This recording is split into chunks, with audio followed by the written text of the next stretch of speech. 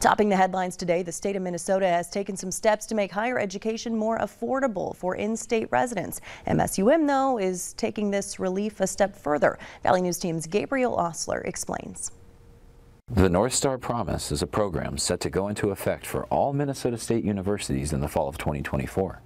But as a border school, Minnesota State University Moorhead has more students to consider than just those from the land of 10,000 lakes. And so we're well represented in North Dakota and South Dakota. That's why MSUM is introducing its own companion to the North Star Promise.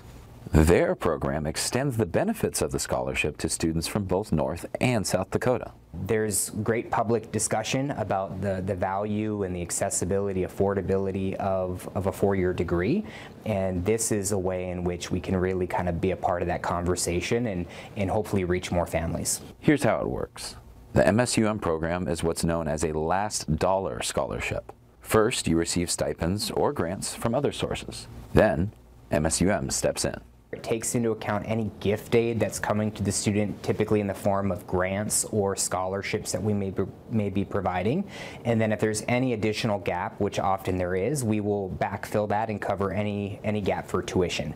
It's available to any student whose family has an adjusted gross income of less than $80,000. And the best part is that it can be renewed for up to 120 credits. We're excited to guarantee this for 4 years. And so students and families thinking about this around the table can plan that this is 4 years of assistance. Meaning MSUM doesn't just want to get students from the Dakotas in the door of their institution.